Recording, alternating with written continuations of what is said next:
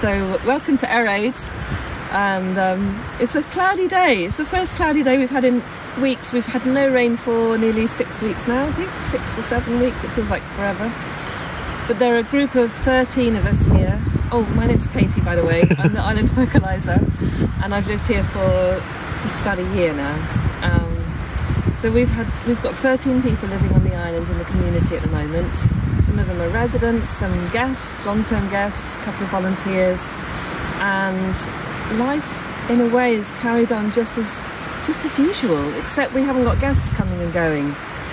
But it's hard to say what's really different because our activities carry on throughout the year. So like this morning we did a log run, we've loads of gardening because we're growing vegetables, of course, for the coming season.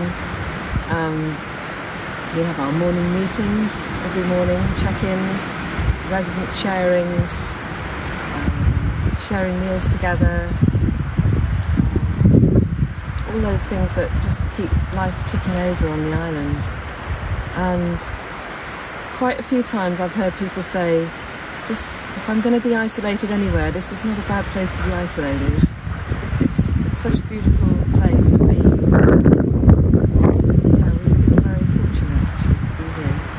Yeah. To have such a very comfortable existence. You know, we're working hard, but we have such delicious food coming out of the garden and the freezers still, and nice to share life with friends in this time, in these strange times.